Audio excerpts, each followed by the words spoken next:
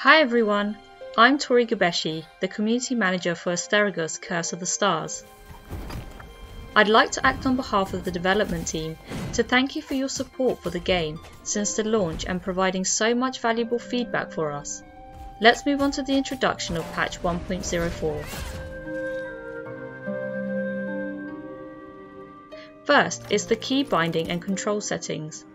We have been working on this since the release of the demo, and now you will be able to customize your controllers as well as keyboard and mouse. Also, you'll be able to use one button to jump now. You don't have to press two buttons anymore.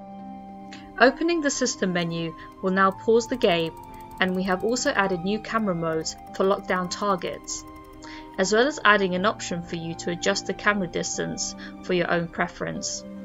Talking about potions, now they will automatically refill from your storage when you die or rest at the conduits, so make sure that you have them installed in your storage.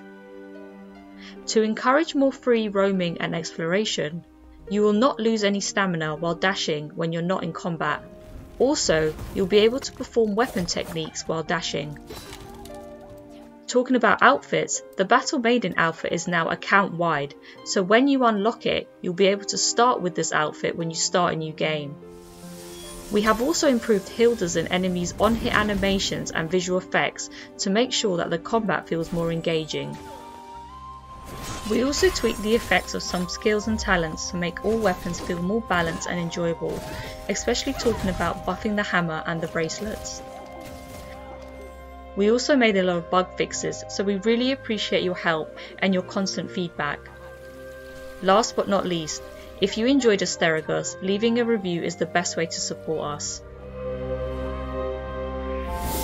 We will continue to work on content updates and improvements, and we hope you enjoy your adventure in Athens.